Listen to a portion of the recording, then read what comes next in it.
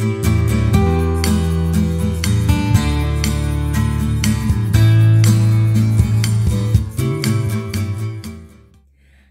and welcome to March. It's International Women's History Month here at Community Arc and Olive. To be fair, we don't have a monopoly on International Women's History Month. And I really relate to women's history because obviously I am a woman with a vast history, being almost 50 as I am. The new 50 is a thing. I don't know whether you know. It's according to magazine editor Emma Soames, 50 is the new 34. There's even a name for it, quintastic. Of course, it doesn't refer to any old being 50. No, only to the glamorous and the gorgeous. So people like Nigella Lawson, Bono, Colin Firth, J-Lo. So what about the rest of us? Well, it's a less hopeful situation for us, according to philosopher Alain de Botton.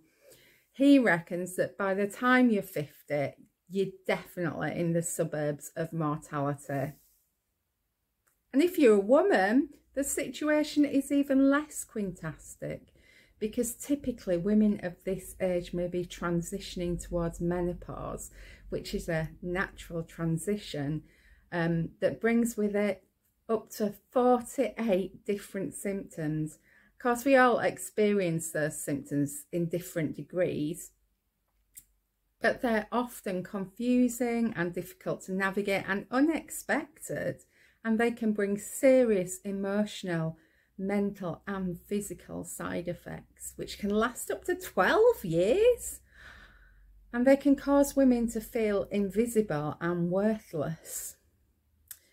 I think it's probably as a result of this that suicide data in the UK shows among women, those aged 50 to 54 are the most likely to unalive themselves. So if you know me personally, you will know that growing older for me has been difficult. I definitely relate to feeling invisible. I mean, sometimes that's a good thing, if I'm honest, when I see that old lady, that slightly overweight old lady in the shop window wearing ridiculously loud clothes. I think, who is that?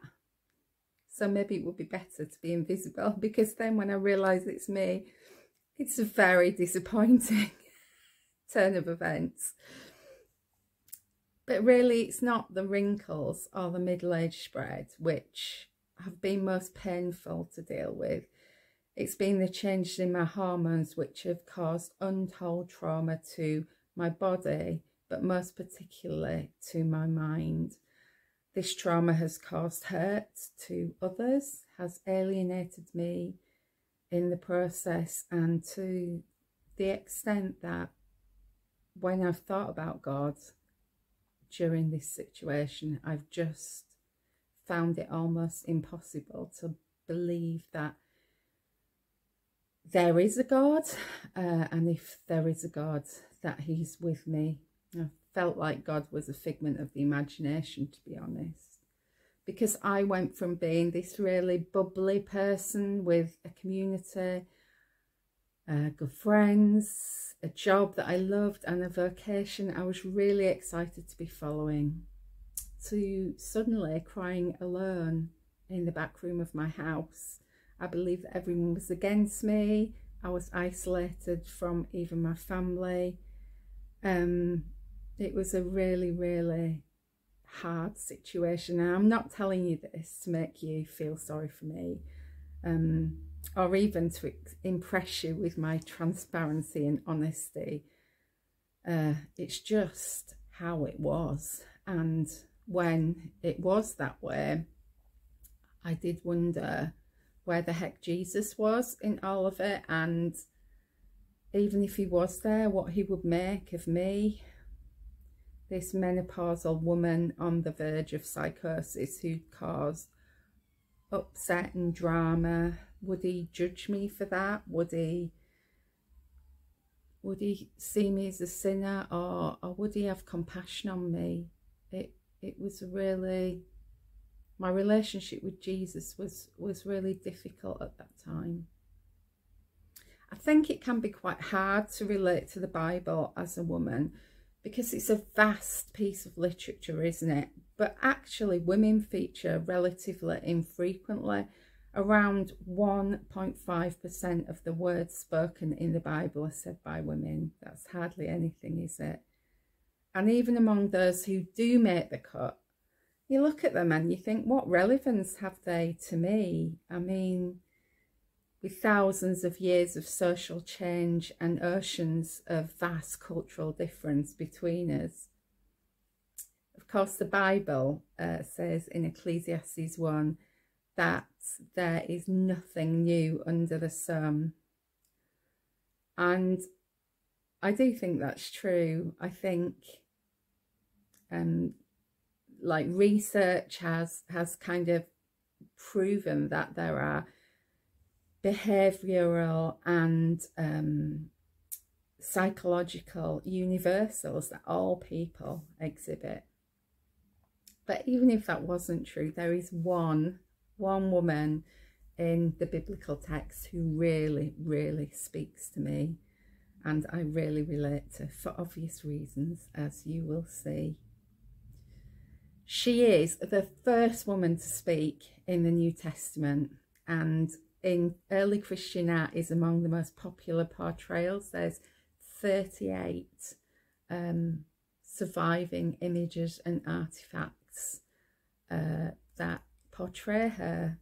She appears only briefly in Jesus's story, and she's unnamed, but she's so significant that she appears in Matthew, Mark and Luke, all of the synoptic gospels. When we meet her, she's in a really bad way. She's been suffering from continual bleeding, and we assume that that's vaginal bleeding, for 12 years. And she's now utterly poverty-stricken, having spent all her money on doctors who were unable to cure her. I suspect that she'd been taken advantage of rather a lot in that way. She's utterly, utterly hopeless. Even if we look at her situation from a 21st century perspective, with sanitary products and hot water bottles and paracetamol, you would have to admit that being on a 12-year period doesn't sound like much fun. So can you imagine that scenario lived out in a first century Palestine context? Even worse than the thought of having to continually wash bloody rags with no automatic laundry facilities. There was the issue of purity. So in researching menstruation in the New Testament, because I know how to live, I discovered that this woman would have been ritualistically unclean under Jewish purity laws, and that normally after a woman had finished her period, she would have a special cleansing bath, a mikvah, a purity bath, and then she would be restored to her community and to ritual purity. But this woman had no cessation in her monthly flow, and because of that she was prohibited from touching others, cooking for them, going into the woman's court of the temple, having sex with her husband. People couldn't even sit where she had sat. We can only imagine the outworking of these laws in this woman's life. Without being able to go to the temple, how did she practice her religion? How did she get atonement from her sins in a culture that required sacrifice in the temple for atonement of sins? Without being able to touch others, was she able to have any social kind of relationship?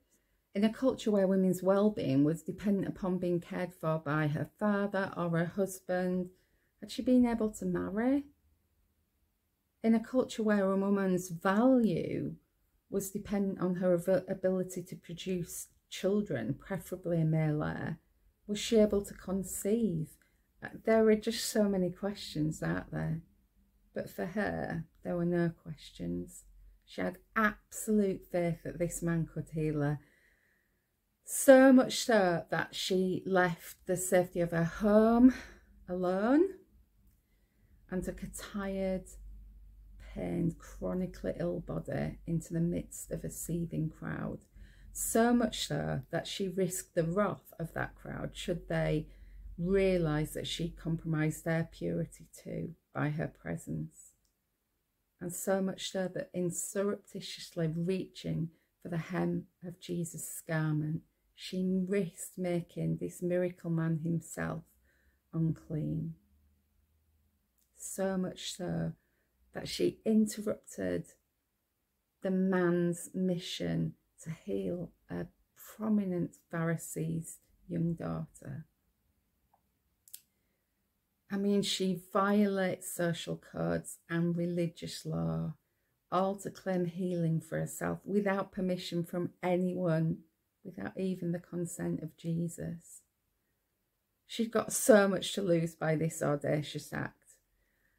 But then maybe she felt like she'd lost everything anyway. Maybe this radical act of faith was actually a last-ditch act of desperation. I don't know about you, but I absolutely 100% relate to that kind of desperation. So the last few years for me, struggling with this hormonal mental illness, it was absolute anguish. There were times when I felt like I couldn't go on. I would have done absolutely anything to be well. And as I tell you this next part of the biblical text, I want you to know that I'm not saying that Jesus heals all diseases.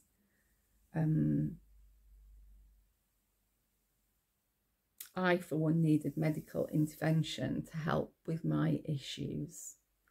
But having said that, what happens next in the story provides us with absolute assurance that despite the hopelessness of any situation we might be in, despite our desperation, despite our ill-conceived attempts to fix ourselves, there is hope for us in this miracle man.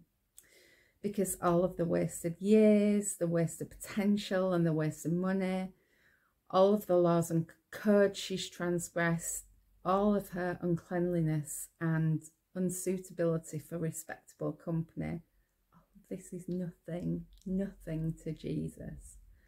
And even despite the fact that she sought restoration in such an underhand, even quite cheeky, I would say, manner, she's healed immediately as she touches Jesus' clothes.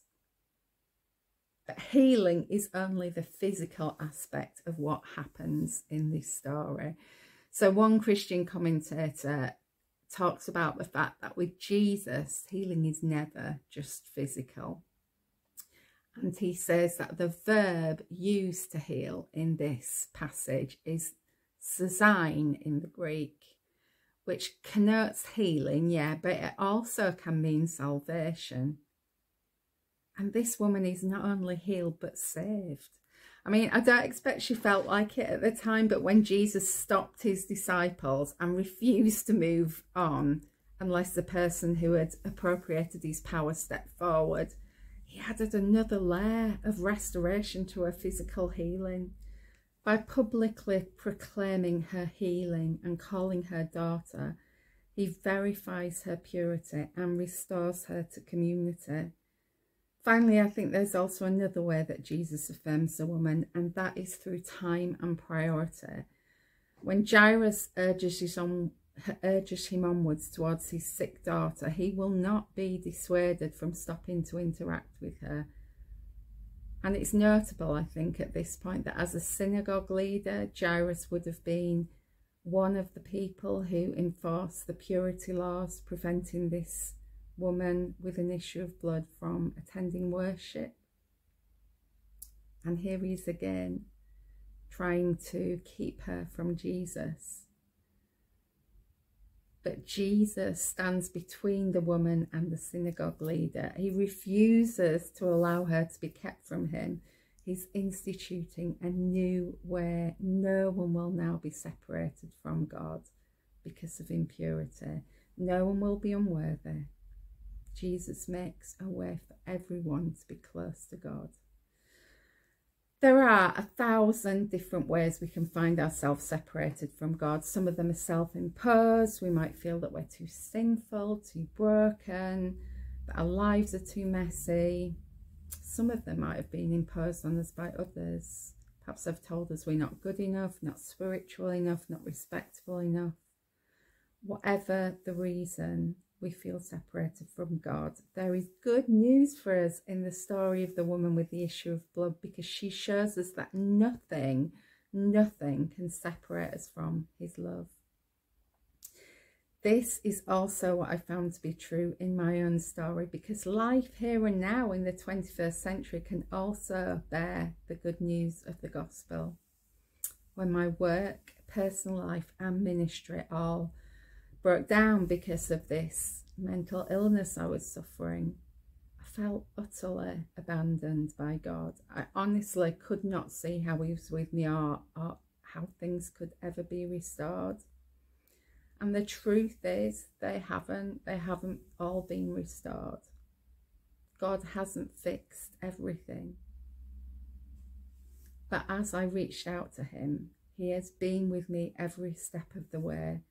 As I've navigated the maze of women's health care, cried through therapy sessions, fought to restore my marriage and struggled to adjust to new employment, he's given me a future and a hope. Okay, so I don't exactly know what the future looks like yet, but like the woman with the issue of blood, I am healed and lifted up, and he loves me and has set my feet on a good path. Through his spirit, he will never leave me. These stories, mine and hers, might seem really specific to us, and you might be wondering what they've got to do with you. You're not menopausal, you don't have any gynecological issues, heck, you don't even menstruate. But situated as these stories are within the particular experiences of women, the truths that they convey are universal, because irrespective of ancient purity laws and whether we menstruate or not, we are all unclean. The lustful glances, the harsh words, the mean-spirited thoughts, all of these are unclean behaviours that issue from within us. And we can't fix them by ourselves. We try to scrub them away, but the truth is that we can't. No amount of mantras or affirmations or I don't know, none of it can do that. But he can, because he took all those things upon himself on the cross, and he didn't just take them to death, leaving a vacuum in their place. He rose from the dead so that we could have new life. And when he ascended to heaven, he didn't leave us alone. He left his spirit to help us live out that new life, so that we too can touch the hem of his garment and receive healing from our shame. So I challenge you today, when social media images make you feel unattractive and unlovable, when you are exhausted beyond all measure, when you think your life has gone so wrong that there is no coming back from it, when medical worries loom large, when your life just isn't what you expected or wanted it to be, reach out and touch the hem of his garment. He might not fix everything, but one thing he will not do is leave you unchanged.